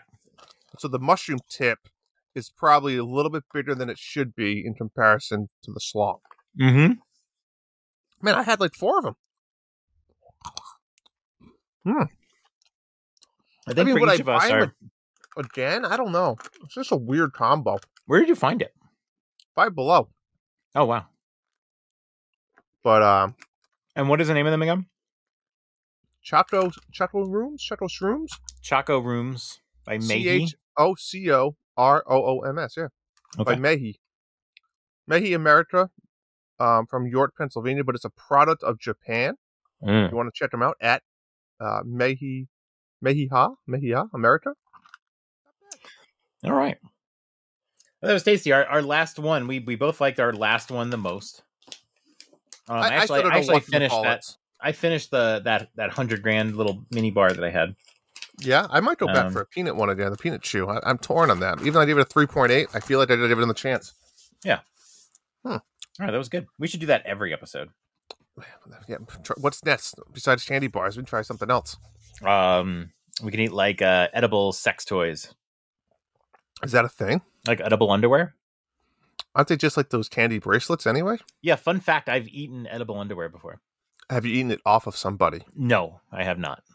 I feel like that's just unrealistic. Like, why would you want to stop and chew the candies?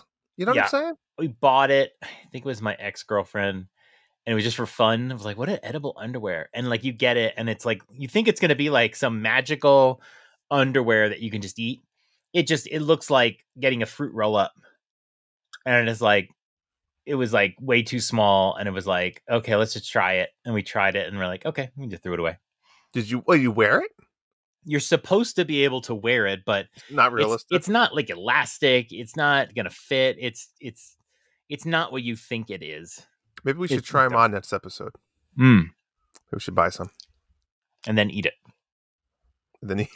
Yeah. Let's eat in a G-string. All right. That was fucking fly in here. Get out of here. How do you have a fly in your closet? I don't know. Where'd it come from? How did it? They're coming to get you, Drew. Probably. They're coming to get you. All right. We're out of here. Number 2. All right. We should talk about video games. I guess so. I feel like we haven't even talked about games yet, but I don't know, it's been like a slow news week. And you know what? Nintendo dads, they cover all the news. Yeah. You know, we're the gravy, right? We're the gravy. Yeah, they're not doing candy. All right, here's a little topic. There are some games that are fantastic, but you just don't really want to play again. So you can say, man, that game was amazing. I won't play it again. I don't want to, but it was amazing. And then there's games that may or may not be amazing that you just love to play over and over again. So Slay the Spire. You and I just play Slay the Spire over and over and over and over again. Is it my favorite game of all time? No. No, it's not. It is one of my favorite games of all time, but it's so replayable. You know, the time dedication, like 45 minutes to do a run, so satisfying. And you can have runs that are so much fun to play. you can get some really crazy card combinations, and it can be a total blast, or it can be a total bust. But it's just so much fun to try to see what kind of deck you can build. But there are games that are great games you never want to play again. I put together a little list of them, but just to start it off, Drew, Breath of the Wild. Breath of the Wild's incredible game. I tried to play it a second time. I got off the plateau. We talked about it a few weeks ago. But then I just kind of put it down. I was like, okay, I just put it down. It's like, I love this game, but I played through it and I wasn't really feeling it so much a second time. What do you think? It's funny that's on my list. That was one I was going to bring up.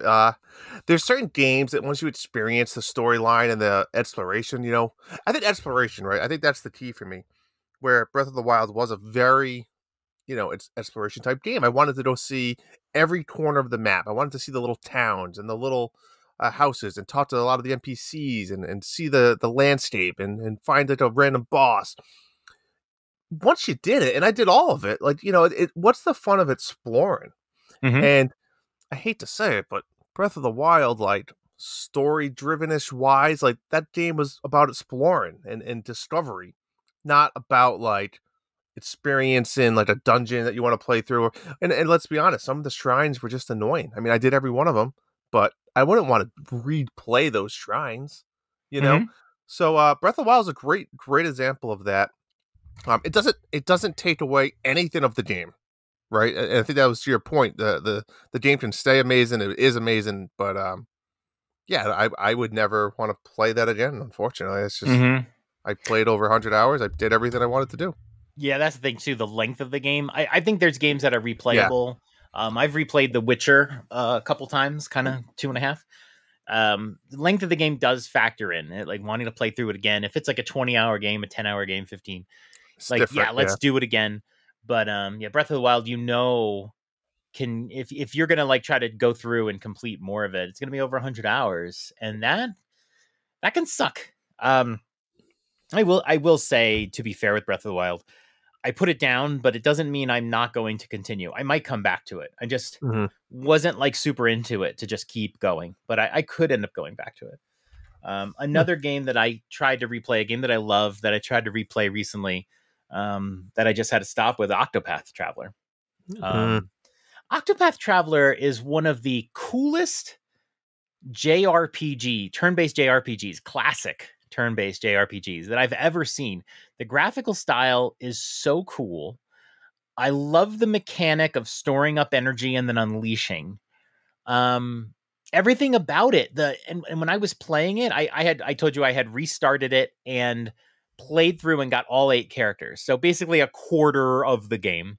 And it was so much fun. And one of the cool things is when you're battling and your guy starts like, you're going to do like a 4 or 5 hit and you're like, bam, bam, bam, bam. And I can feel it in my body. I'm just like, gam. And then you like, when you kill an enemy, they kind of slide backwards a little bit and then fade. And that slide back is like a dopamine hit because you're like, bam, I got him. And he slides and he explodes and it's so cool. But the stories are not very engaging. There's 8 characters with 8 separate stories. And the pacing, I think, is the worst part of the game because you have to do 4 different missions for each character. And you largely do the first mission for every character because of the difficulties, you need to kind of go through all the characters one layer at a time. You can't just go mission 1, then mission 2 for the same character because you won't be leveled enough. And it just makes it like a slog. You're like, okay, so that's why when I got to the second round of missions, I kind of got worn out. It's like, all right, I have to go through all 8 characters and do their second missions again.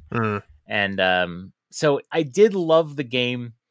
But man, when you're doing it the second time, because it's so grindy, you just don't want to do it again. You know the stories, and it's like, all right, I'm good. I'm going to enjoy Octopath again when we get like Dragon Quest 3 in the same style and Triangle Strategy in the same style, and I'm playing a new game. But that one just wasn't very replayable to me. Any other ones come to mind for you?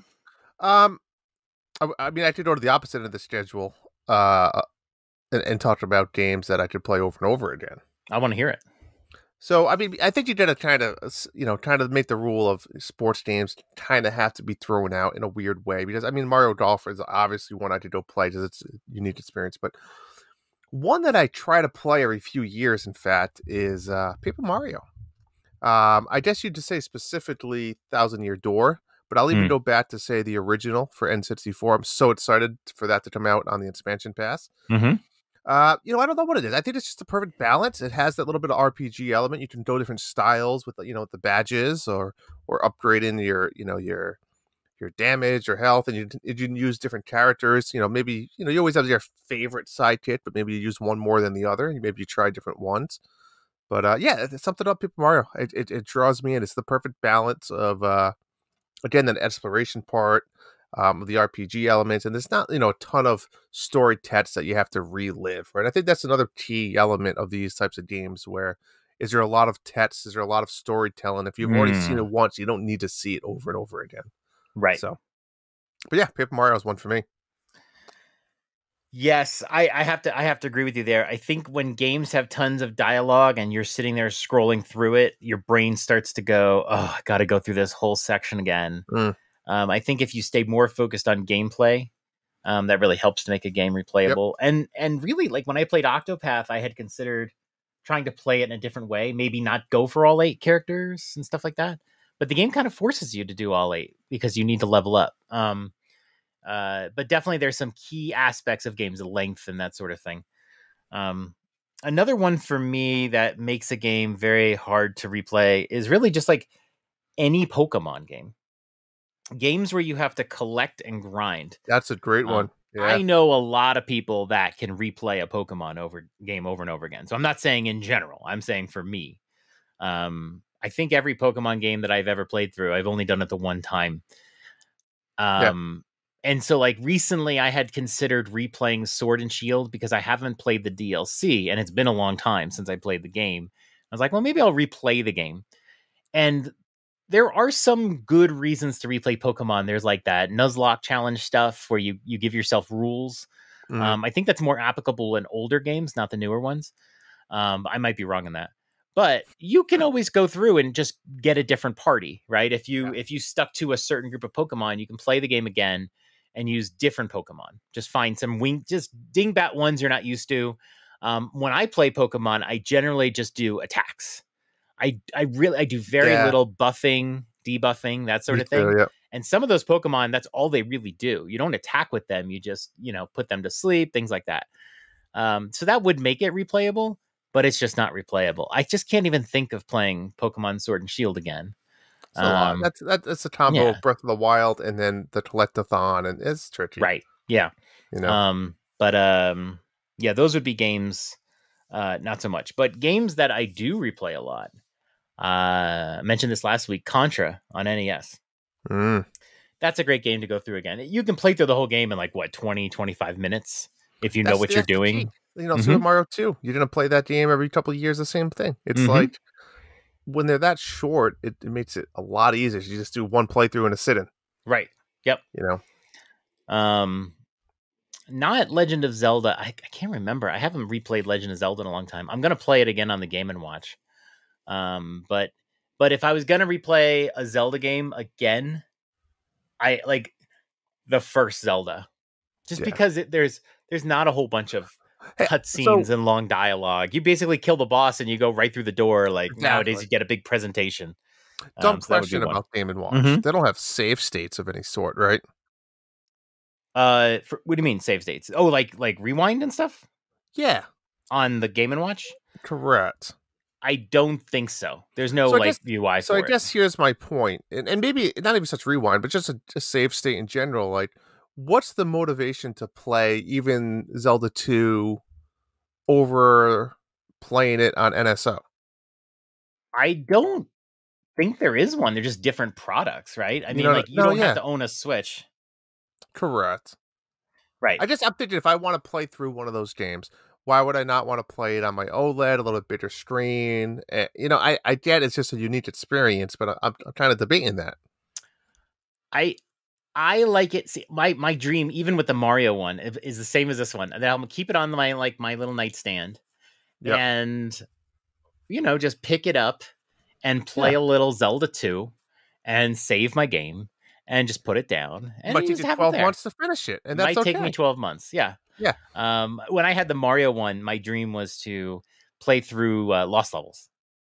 Yes. Because that's a game. I did play through Lost Levels on Nintendo's. Was it Nintendo Switch Online? Because we had rewind feature. And so I knew, I'm terrible at that game. Well, you want to just play it and finish it and see what I it looks wanted like. to see all the levels. I wanted to see the ending. I did. It was really hard. It was. But it's a game I think if you did practice, you could get pretty good at too. Yeah, muscle memory. Yep. So I was going to play that on the Game & Watch. Never played it. Just never played it. Especially because I don't know if you can save your game. You can't. That's my point. Yeah. But this one you can. So I'm totally going to play through Zelda. I can't. I will too. Play through it. But yeah, and your favorite games may be the replayable ones. I'm trying to think of my favorite games. Like Into the Breach is one of my favorite games. And it has a ton of achievements that you can do. Like a ton of achievements. You have like 8 different robot teams you can use in the game, which I love games that do that. Give me the same game, but give me different characters with unique capabilities. Yep. And I'll replay it with those different parameters. And Into the Breach has that. Different robot teams. Each robot team has 3 achievements you can do. Not related to winning strategy or anything, but like things you do, like, kill 10 enemies in one shot and stuff like that. But it sometimes it's not so replayable. Like playing through again with the same robot team. I'm past that. I don't really want to do that anymore.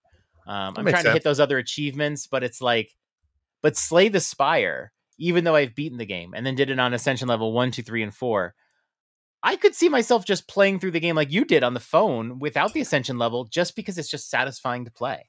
Yeah, it is. And of course, replaying it on the harder Ascension levels, even though it's mostly the same, except for one aspect of the game's a little harder, is still just so compelling to do. But I would say I love Into the Breach more than Slay the Spire because of the type of game it is. But I've probably put way more hours into Slay the Spire. Yeah.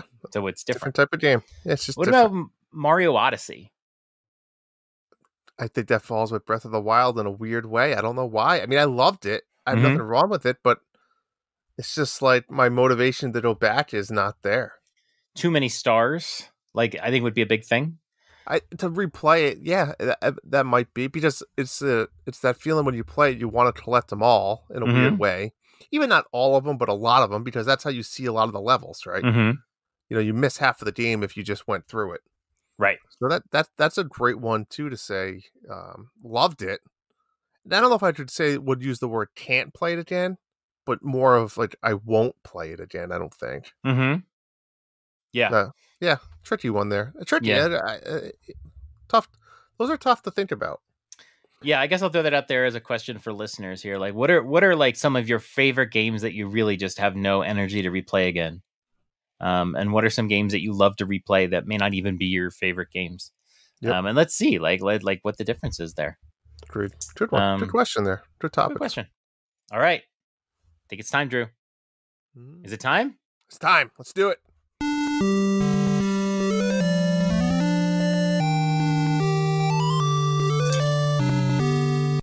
And number 1. Ooh, John, what time is it? Monthly Mayhem. Monthly Mayhem. It's been a while. We had a little break, right? We needed to recap some things, get some stuff going, get the mojo flowing, get some ideas in our head. And John, there's really only one true option. I mean, we thought hard of what the obvious option might be, but we decided against it for several of our own reasons. We don't have to tell you or explain to you why. Yeah, I guess we should first say that, I mean, very heavily thinking Pokemon Brilliant Diamond, Shining Pearl. It's coming out, seemed like a natural. We can do points on Pokedex, any number of things, that sort of thing. But we decided not to go with that because it really, anything interesting would only really encourage like grinding out a large number of hours. Whoever plays 100 hours wins. Yeah, we don't want to do that with Mayhem. It's not, yeah, everyone's playing games they want to play. This is supposed to be fun. And if the only way to win or to be competitive is to put in 70 hours and to a trade game, with your friends, and you might not even start it. So we didn't want to do that. We went a different direction. We did, which some people may say is worse, but in fact, the cheaper option, expansion pass, folks. The NSO expansion pass is here. It will be required. It's as simple as that. And there's going to be, as always, 2 games. One game that's going to allow you to be the winner, and one that's going to put you into the runner-up lottery category. So, John, what is the first game, the big game, the main game that we're going to be playing? So the main game is going to be N64 Mario Tennis. Whoa. It's going to be a full-on tournament, the way we've done before. We're going to be playing Mario and Tennis. We're going to have more details about it later on this week. But it's going to be sign-up time right now. So if you're interested in getting in on this tournament, come to the monthly Mayhem channel. Let Drew and I know that you want to be in. We'll get you added to the bracket. And then we'll have information on Friday. So you need to register by, let's say, 6 p.m. Eastern time on Friday. And then we will put out the first round tournament Friday night. I know there's going to be dinner table going on, so obviously you don't need to play right away. But we wanted to make sure it was out before the weekend, so if people have more free time on the weekends, they can kind of get their first match in. It's going to be scheduled, right? Mm-hmm. So it's going to be, you got to find time with your partner to play. It's going to be multiple rounds, like John said, kind of like a league, kind of like the golf league, right? Mm-hmm. Where we might have 3 or 4 rounds, and then you're going to be, seeded, and you're going to play head to head for a championship, and it's all going to be, 4 to 5 week time frame. But that is going to be the main reason, and the more games you win, the further you go, the more points you get. But we are asking all of you, please, please, please, if you cannot commit to playing online with somebody else in the world, different time zones, I'm just going to say 2 times a week. It might be 1, but it might be 2. We don't know. If you can't commit to that, and these games are short, I believe, that'd be 15 minutes. Pretty short. If you can't commit to that, that's okay. We have another option for you. But please respect everyone else's times, and please commit to that only if you can. But the solo game, if you don't want to play the online game, I'm super excited for. Again, part of the expansion pass, but we're swapping sides. We're going with the enemy. We're going with the Sega Genesis. We're going with one of my favorite games of all time, Gunstar Heroes, John. I've never played Gunstar Heroes. It is, especially if you like Contra, you're going to love it. You're going to love Gunstar Heroes. It is a blast. It's like Contra, but you can also do, you can use melee attacks as well. It's just a lot of fun. And it's going to be simple. There's 4 levels in Gunstar Heroes. Each level you have to collect a gem, and then after that there's like the bosses levels and some end game levels. But it's going to be simple. You're going to get more points for the more levels you beat. So again, more information will come out. Now, if you go with the solo game, you won't be able to win the $15, but you will be able to win the lottery of $10. Correct. And we'll get into, again, all the details later on. But again, let us know if you're going to play that. I guess you don't have to tell us, John, if you're playing the Gunstar Heroes. You just need to submit us by the end date. Yeah, and you can do both. You can be in the tournament, and you can do this. And basically, the way it'll work is if your point score for Mario Tennis isn't up to what you want, and you can get more points playing through Gunstar Heroes, go for it. You can do both. But if you decide not to do the Mario Tennis tournament, you can't jump in later. So you got to decide. And it will be like a maximum. Like, you can't get 40 points in Mario Tennis and then play Gunstar and beat it and get 30 points and have a total of 70 points. Right. It's going to kind of be your highest of the 2 will be counted. Right. So to John's point, if you played Mario Tennis, you sucked. You went 0 for 4. You only got like 15 points, and you want to go get more points, you go play Gunstar. We'll allow it. I'm going to give it a shot. I don't have the expansion pack right now, but I'm going to give it a shot. I've never played. There's a few of these Genesis games I want to play. So I'm going to sign up for it. But yeah, I just checked, and the Genesis controller is sold out now. Ooh. Yeah. I have a Disappointing. 64 controller, but not Genesis. Yeah, and the N64 controller I think is sold out until like next year. But Wow. the Genesis controller was available last week, and now it's sold out. So, but that's an easier game. Genesis controller is easier to use. Agreed. On a Switch controller than the N64. Yeah, and most of them you just need 2 buttons. To be honest, the third button doesn't even do anything for a lot of games. Right. No, I'm excited for this one. We got 2 great options, and the big reason why we're doing a tournament, like you're saying, why are we doing another online tournament where I have to do matchups with people? It's because it circumvents the rewind feature. When we do these games, we have learned we've been doing these for almost like 3 years now. Yeah. We have learned that we just have to allow the rewind feature because if otherwise somebody can use it and lie. There's no way to know. Yeah, so even if 12 people are not using rewind feature and we have a fair tournament, if a 13th person is, or even if they're not, everyone's going to just suspect that they are. So by just allowing the rewind feature, we don't have to worry about who's cheating. We let everybody cheat. But by doing these online, you can't rewind anymore. So it kind of allows us to do mayhems with these games without dealing with. But that means Gunstar, you can cheat, you can rewind, you can totally rewind. Yep, and I'll tell you what, there's some tough parts. You might need it. It's not an easy game. Yeah, that's Mayhem. I'm excited. It'll be fun. I'll probably play both as well. It's gonna be fun. When's the last time we did the online stuff? Was that Mario Golf, or did we do? Well, Mario Golf, I guess if you count that was all online. Mario Golf was online, yeah. So back to it. It can be a little exhausting at times, but I think this will be fun. Plus, I've never played Mario Tennis, and it looks like it's. I don't fun. remember playing that one either. Really, to be honest, it looks fun. I didn't play the tennis on Wii U. That got kind of panned because it didn't have many features. I did play the tennis on Switch. But I really didn't like the whole Mega Shot thing. I just thought it was very interruptive in the gameplay. I agree with that too. I like classic tennis. Give me arcade tennis, various moves, make it fun, make it fast. Yep. But yeah, it was just like, oh, somebody has to do their big special shot. And we got to see this cutscene. I know. Like, come on. But Mario Tennis looks a little more mainstreamy. So we're going to find some good modes and ways to play. And I'm looking forward to it. Absolutely. That'd be great. So, that's it, John. What do we have coming up in the next couple of weeks? Woo! 2 big games coming out. They're both the same. On November 19th, Pokemon Brilliant Diamond, Pokemon Shining Pearl come out. Which one are you getting? I'm gonna get Shining Pearl because I played the original Pokemon Diamond, so I'm just gonna get Shining Pearl. I'm getting Pearl as well. I think my son's gonna get Brilliant Diamond. I may not play this game on launch day like I planned because I started Shin Megami Tensei 5. So unless I really don't like Shin Megami, I'm gonna wait on this one. But I will be playing it probably over like Christmas vacation. Okay. So I'll probably still be playing it then. Yeah, I'm very excited.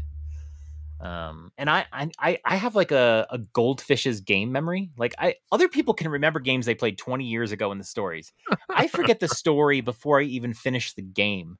My brain just does not treat it as something it really cares about. So I have no memory of Pokemon Diamond and Pearl. And it was the first Pokemon game I ever played. No memory of it. And this is a remake. It's going to be completely new to me. Super excited for it. I love the art style. Me too. About it. But that's it, really. There's nothing really else, I don't think. That's it. It's the big ones. It's the holiday game for Nintendo. When does Death's Doors come out? Oh, you're right. Of course, Death's Door. When is that? Let me take a look. Yeah, I feel dumb. Sometimes these games that just got announced. Yeah, like a couple weeks ago. Okay, so that's November 23rd. Okay, I'm gonna put it in the notes anyway. That's like a Drew game, and then Pokemon will be a family game with the kids. Yeah, and Death's Door is family friendly, except there is an S-bomb in it. That's fine. But it's not. There's no voice dialogue, so it'll pop up and just kind of hit the A button. Otherwise, you don't really have to worry. It's not overly bloody. It's family friendly.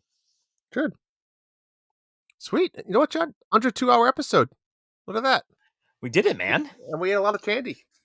I'm I had like 15 hot wings earlier, a bunch man. of chips and dip, cookies to watch my Broncos get embarrassed by the Eagles at home. You're gonna Then I on had the cookies toilet. and milk right before we did the show. Drew was watching me eat. I did. I had 3 bubblies today, and then I had this candy. And I'm not going to lie, Drew, earlier on in the episode, I thought I was about to vomit. Good for you. Yeah, and I actually, during the show, moved the candy segment down lower, in like deeper into the show, because I was not prepared to eat candy at like, I think we had it at number 7. I was just not prepared to eat candy that early, but I made it through. Good for you. Yeah, That was fun. Good stuff. That's all we got. that was fun. So yeah, we have schedule wise, next week we'll have a Betwixt, and then the week after that, that is going to be Thanksgiving week. So I think we'll be able to do a show, right? That Sunday night. Yeah. Why Okay. not? We'll do that show, and then we'll have a Betwixt, and then we're gonna have a show on the 12th, and that is going to be the last main show of the year because Christmas and the holidays and all that jazz. Mm-hmm. We'll slide in a Betwixt at some point, maybe with the 2 of us. Yep. But we're gonna kind of take a little break there too. So yeah, that's the schedule. Maybe we should just stream on things. The Nintendo dads have to actually do their show generally on Thursdays, and Thanksgiving always is weird.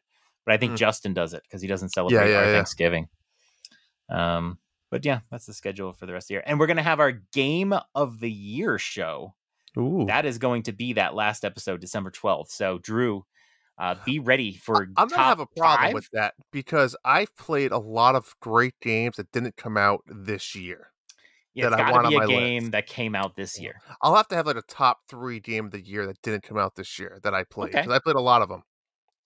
Okay. Yeah, let's do that. We'll do it. You do games of the year that came out this year and games of the year that you played for the first time. Even if it's just like a 1 or 2 list. Yeah. All right. I like that. Okay. Sweet. That'll be fun. All right, man. Well, happy Thanksgiving to you. Yes. And you and your family, your young family that doesn't have Minecraft drama. And not yet. Yeah, go finish Monster Boy. You didn't finish it. You didn't. I did not finish Monster Boy or the golf game. I will finish both. Okay. Eventually. Can't wait. Yeah. All right. All right, dads. See ya. Later. The Dads After Dark show is a part of the Nintendo Dads family of podcasts. You can subscribe to us anywhere podcasts are available, including iTunes, Google Play, Spotify, and Stitcher.